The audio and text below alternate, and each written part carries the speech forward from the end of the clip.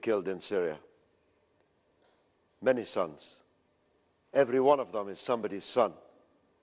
Whether they are on the side of the regime or on the side of the opposition to the regime. They are all sons of Syria. And their blood has been shed in the thousands by both sides. Don't tell me that only the regime is killing sons of Syria. Those opponents of the regime are also killing sons of Syria. And it's just strange to me that they are ready to kill thousands, maybe tens of thousands in Syria, but they will not lift a finger for jihad in other Arab countries which are and have always been on the path of treason towards the Palestinian people. That's just strange to me. That's all I'm saying. There is Arab countries where there is no freedom or liberty at all, which have one family rule, who even give the name of their family to their country. But there is no jihad in such countries. But the jihad is in Syria, and it seems those who are fighting it are ready to spend an ocean of blood to get their freedom. To get their freedom. What about their freedom in the other Arab countries? Are they ready to fight there? No, they are collaborating with these other Arab countries. It depends. Every country has its own demographic you're right. view. You're right. Every country has its own right. ideas. And what's happening in Syria, it's also happening in each world. And you No, know, it's not. every in each country need to do this revolution. Well, when are you starting in Saudi Arabia? Let's start. If there is when are you starting your revolution in Saudi Arabia? Let the people start. You are collaborating with Saudi Arabia against Syria. Don't tell me you are ready. Start. Don't tell me you are about to. You are ready to.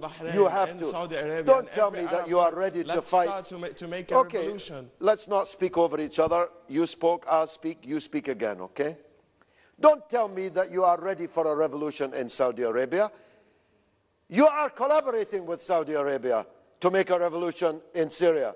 Saudi Arabia is giving you money and weapons and jihadists. So don't tell me it's about the need for a revolution in all these countries, because you are in league with these countries. You're too clever a man to imagine this. So what you're asking us to believe is that a revolution supported by McCain, by Lieberman, by Britain, France, America, Israel, Saudi Arabia, and Qatar is a revolution for good, for haq? Is that what you're asking me to believe? Same thing happened in all of them. Are you asking me to believe that McCain and Lieberman are now on the side of haq? Are you asking me to believe that? That Netanyahu is now on the side of haq? And we need to believe that a front with Israel in Julan stopped for more than 40 years. Not a single drop. So why is McCain supporting your revolution? Why is McCain supporting it? Because he wants a fight on the Julan? Why did he support in Egypt? Why did we support in Libya? Why did he support in Tunisia? I don't care what does he believe. I don't care what they think in the United States. You don't care. I think about the Arab world. I think about the people are being killed in the Arab world. This is it. No, only in Syria in the Arab world. Not only in Syria. No. When Gaza was being massacred, even in Palestine, when Gaza was being massacred, and the Arabs didn't lift one finger to support them. This is why we need some revolution to start to talk about Palestine first. That's why Al Saud is supporting your revolution?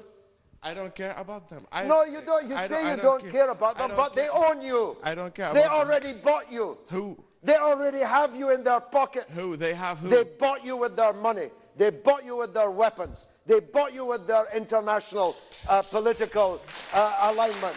They already own you. Don't tell me you don't care about them. Same thing happened with Syria and Iran. Don't tell me you don't care. Look, don't tell me you don't care. They own you. You are theirs. You belong to them. Iran owns Syria. This is the same. We have the same. When did Iran kill the Palestinian people? When did the What did Iran do to kill the Palestinian people?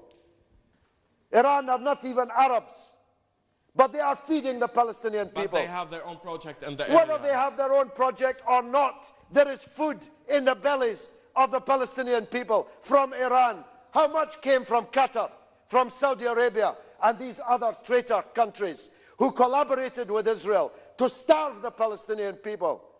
You make me sick, you people, I must tell you. Thank you. Next one.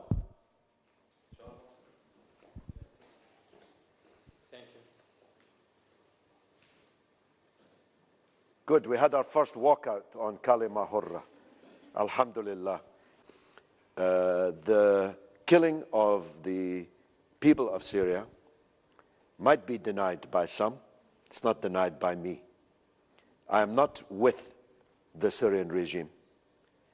I am against their enemies, because their enemies are worse than them. I was not with Saddam Hussein, but I was against his enemies because his enemies were worse than him.